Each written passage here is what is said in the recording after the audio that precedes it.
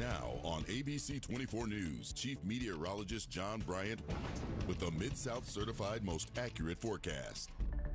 All right, good evening, everybody. Here's what you need to know. Another Arctic cold front headed our way. It's about to get really cold again. Wind chills are about to go really low again, and most of the week will be precipitation free. Now, that cold air already starting to spill into our northern counties, and it will continue to do so later tonight for all of us. But it's not that cold right now, 52, but don't be fooled.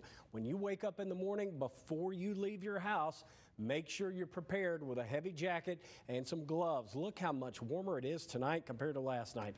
22 degrees warmer in Oxford. But these numbers are about to go down again.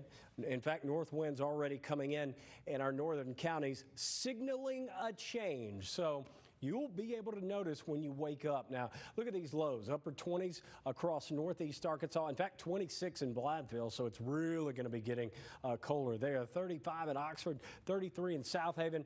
And as we slide north here into West Tennessee, numbers will be generally in the upper 20s. Keep in mind, though, tomorrow there's not going to be much of a warm up at all. In fact, our Futurecast model shows just that. Check it out by 11 o'clock in the morning.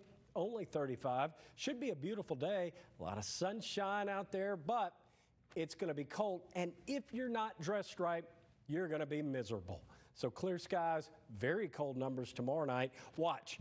By Wednesday morning, we are going to be falling into the upper teens and low 20s. So another really good shot of Arctic air for a couple of days. Even Wednesday at lunchtime, only 32 degrees. So it is going to stick around for a couple of days before clouds try to increase late Wednesday night, meaning a change again to some warmer weather, but that is not going to last long either. So here is our wind chill forecast. Notice not a big deal right now, but when you wake up in the morning, it will be a big deal.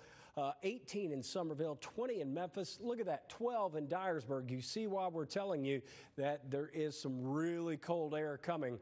And as we head into even during the daylight hours of Tuesday, most of the wind chill in the afternoon will be in the 20s. And look at Wednesday morning, 7 in Dyersburg, 12 in Memphis. Again, this is Wednesday at 5 a.m. Dangerous cold if you're not dressed right. We have gone through it before this winter, but just know that we've got more to come, at least for part of the week anyway. But snow chances, kids, parents, pretty low, and accumulating snow very low.